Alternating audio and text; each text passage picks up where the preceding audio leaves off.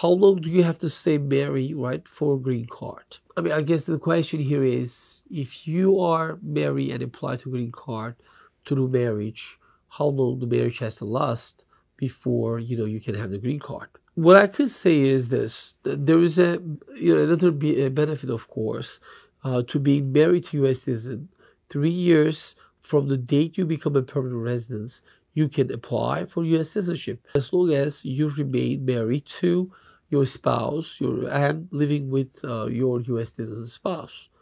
Most green card holders have to wait actually 5 years before applying the citizenship.